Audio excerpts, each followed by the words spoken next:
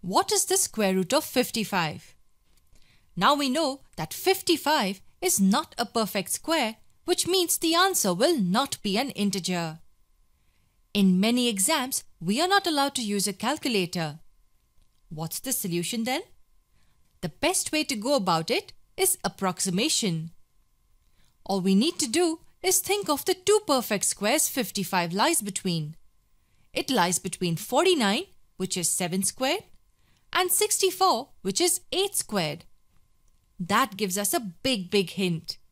Root 55 lies between root 49 and root 64. It lies between 7 and 8. But that's not enough. What do we do now? Maybe we can find out how far 55 is from 49, relative to how far 64 is from 49. To know how far 64 is from 49, we find the difference between 64 and 49. That equals 15. And to know how far 55 is from 49, we find the difference between 55 and 49. That is 6. Now 6 over 15 will tell us how far the answer is from 7. 6 over 15 is 2 over 5, which is 0.4. So root 55 will approximately equal 7.4. First we found out the perfect squares 55 lies between. Then we found out how far 55 is from 49 relative to how far 64 is from 49. If you use the calculator, you would get the value as 7.416, which is very close to 7.4.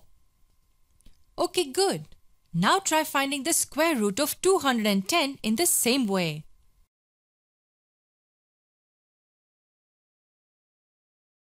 Root 210 lies between root 196 and root 225.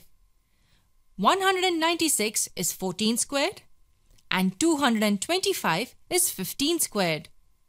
Root 210 lies between 14 and 15.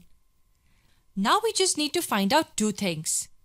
How far 225 and 210 are from 196. 225 minus 196 gives us 29 and 210 minus 196 gives us 14. 14 over 29 is what we are interested in. 14 over 28 would be exactly half. As the denominator is slightly higher than 28, this fraction would be slightly lesser than half, close to 0.48 or 0.49. We can say that root 210 will approximately equal 14.48.